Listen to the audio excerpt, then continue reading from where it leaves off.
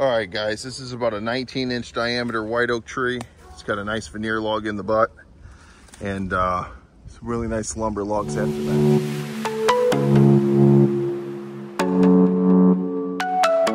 Why is that not focusing?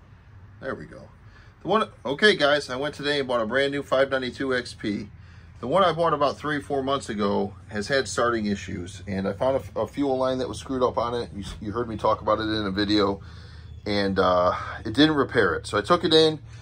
They told me it was all under warranty. They're going to replace every fuel line on the saw, and they're going to adjust the mapping or something like that with the computer. Either way, I walked out with a brand new saw, a little later model. It actually has a different fuel line in it. I took the cover off and looked before I walked out with it, and things started third pull.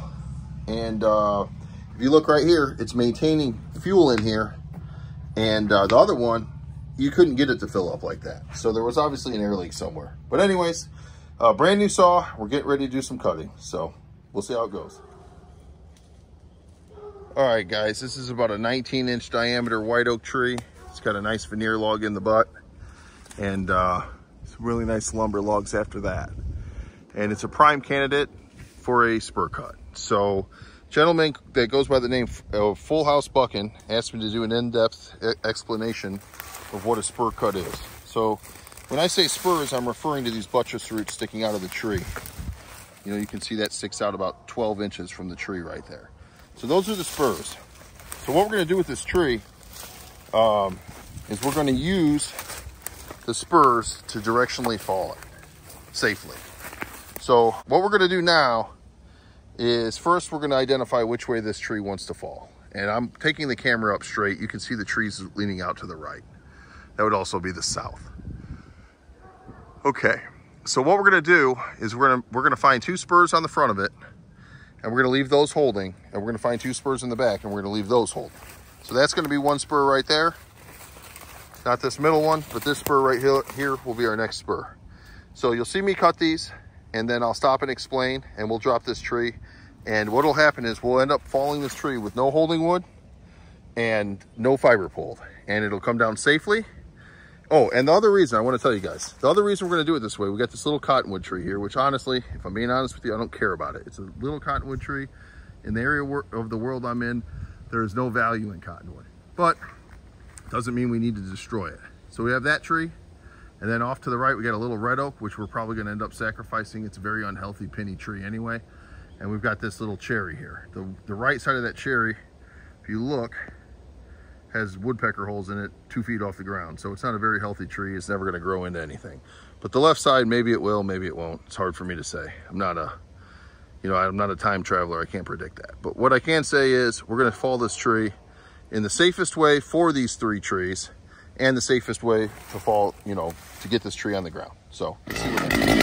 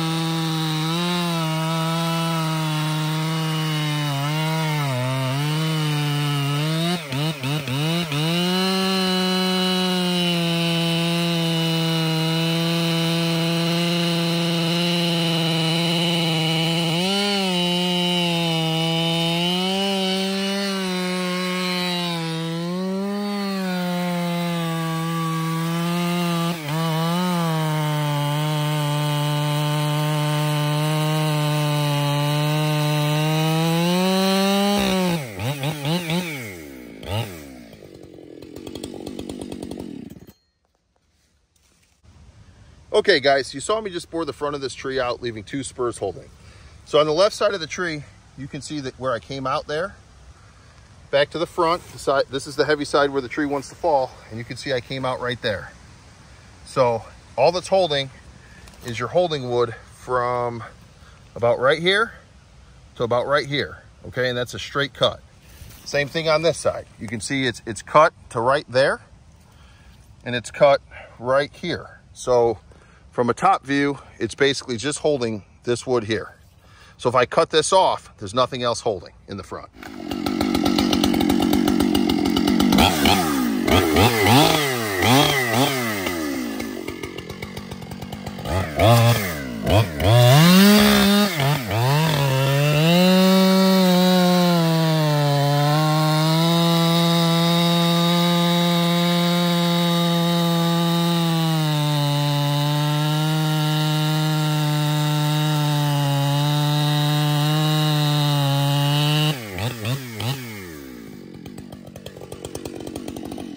Okay guys, so I just bored in right here and I stuck my bar out over here. So now we've got 3 posts holding and the back quarter of the tree still holding. So now I'm going to go around the back side to the opposite side of the tree and I'm going to cut all that up so we end up with the 4 posts total.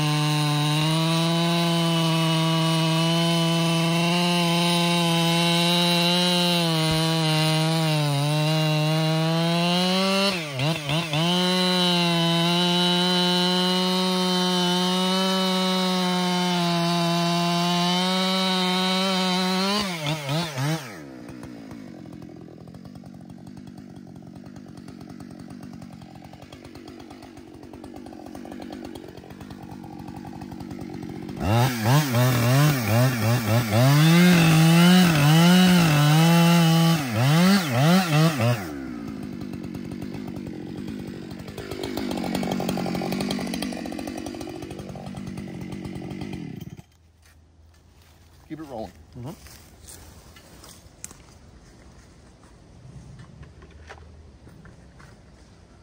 All right, I'll take it.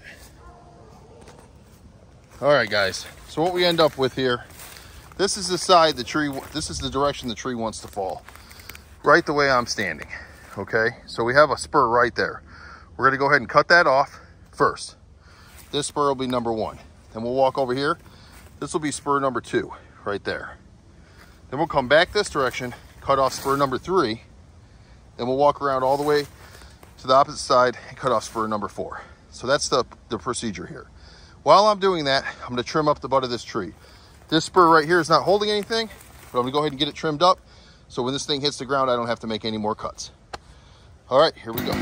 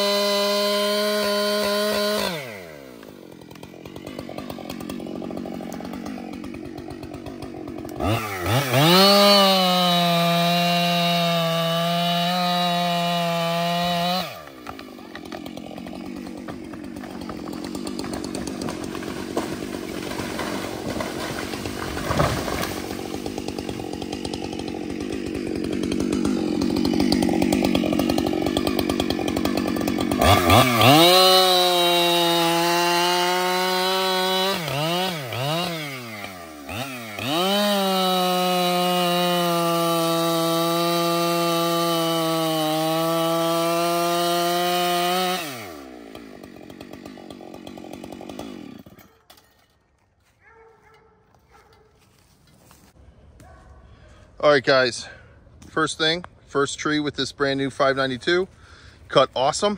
Very excited about it. It's a little bit upgraded from the one that I bought 3 months ago. Couldn't be more pleased with this saw. So that's the first thing. Second thing is, you can take a look at this tree. Came off the stump, it's flat, it's beautiful, no damage. There's a little bit of a rot issue right here. Let me get it to focus. A little bit of a rot issue, but that couldn't be avoided. You know, that's got nothing to do with me. All right, here's our stump. You can see that our front, the first one we cut off was right here. Okay, this wasn't holding at all. You can see that it was undercut. Here's our second spur. Come back over here. Here's our third spur. That's our third one. The reason we didn't cut this spur completely off, you can see I left a little bit of overlapping wood right there. And the reason I left it there was I wanted to steer this tree a little bit to the right. That's not what the average timber cutter would do, but that is why you see right here there was an overlapping cut that left a little bit of holding wood, and that was what the purpose of that is. And then here's our last hinge that we cut off. This was our, you know, our trigger, or whatever word you want to use. So if you like this type of stuff, please subscribe to the channel, and we thank you guys so much. All right, guys, this is kind of like a little extended section. There's our cottonwood tree we talked about. Thing did not get touched at all. And there's our little red oak that we don't really care that much about, but you can take a look at it. It's in great shape. And those cherries I talked about at the start, the double cherry, it totally wiped them out. But take a look at it, guys. Totally rotten pieces of junk, okay? So had these been healthy trees, this tree could have maneuvered more around it because of the spur cut. And the fact that these trees were totally rotten pieces of garbage, you know, just kind of goes to show how awesome this cut is, that it took out the junk trees, it saved out our tree without pulling any fibers. And the cottonwood, even though it's not a valuable tree, and the red oak or pin oak, whatever you want to call it, are in great shape. So there you have it, guys.